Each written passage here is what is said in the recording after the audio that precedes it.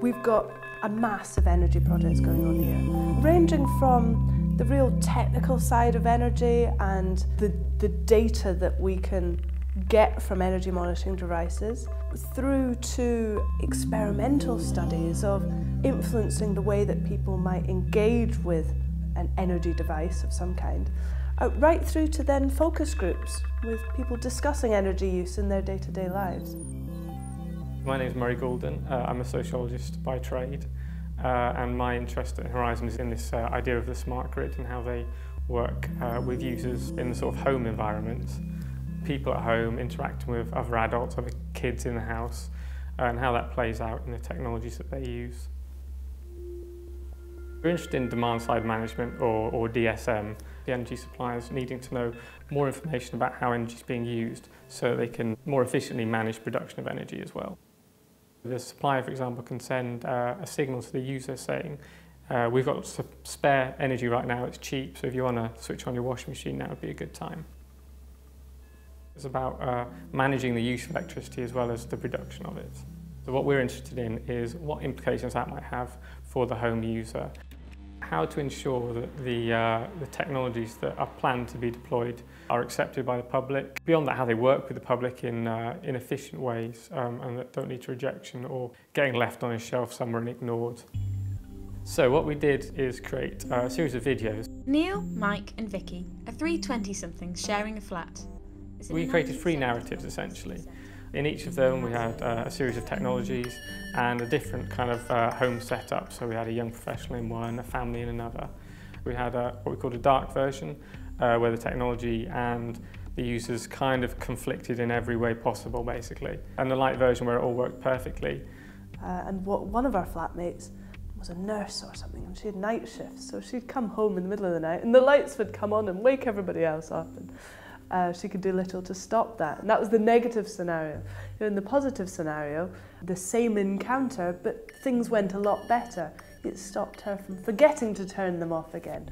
And it all just worked a bit more smoothly. Both were kind of extreme versions deliberately, so we kind of opened up a kind of more realistic space, if you like, in the middle, that we hope people would like to talk about more. And this kind of technique has been demonstrated to elicit a broader range of opinion on a topic. One of the things that we found during the focus groups was that, on the one hand, whilst people want more information, they want to understand their energy use better, they also like the fact that they don't have to think about using energy. So there's obviously a contradiction here between to what degree they have to get engaged, to what degree they have to think about these things. But it's going to require at least a fairly fundamental cultural shift, which we perhaps can't assume will happen easily. We've got some really neat research around shared energy displays and whether different types of display are going to influence dynamics. I'm Caroline Legg. I'm a research fellow in social psychology. I look at situations where people have to share energy in a shared house or in the workplace. There are going to be loads of energy displays in the future. People are discussing how much detail they should contain. And maybe the one that is the most efficient in terms of energy might be one that is going to increase antisocial behavior, for example. Are they going to do it fairly or not? Inherently, everybody assumes it's good to have energy monitor, but we think that maybe not always, and under some circumstances it can be not as good. Imagine that you're sharing a house with other people and all of a sudden the energy bill is much higher than you expected. If you find out that the other people are using more energy than you, what's your natural reaction to that? How does that affect the dynamics in the group? And importantly, what's their subsequent behavioural reaction?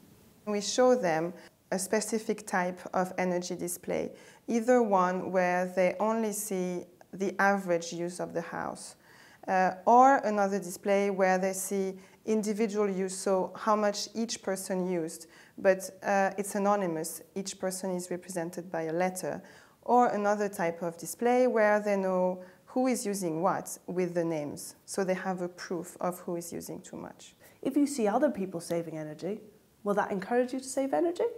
And if you see other people wasting energy, What influence is that going to have? What kind of level of information is useful here? In social psychology and behavioral economics, there has been a number of different research paradigms that studied people's interactions, especially in terms of cooperation around different kinds of resources. And the interesting thing here that we're taking choices which are not just independent, not just for ourselves, but they have consequences for others. And that's why we can use all these studies in behavioral economics and social psychology to apply to such questions as energy use at homes. Not everybody will cooperate, and sometimes, especially if people encounter unfair behavior, they might become angry and perhaps retaliate. And in this case, it might mean many things, as well as increase in energy use, for instance. In order to meet our carbon reduction targets, people are going to have to change the way we use energy. And we also need to intelligently design technologies that facilitate people's behaviour change.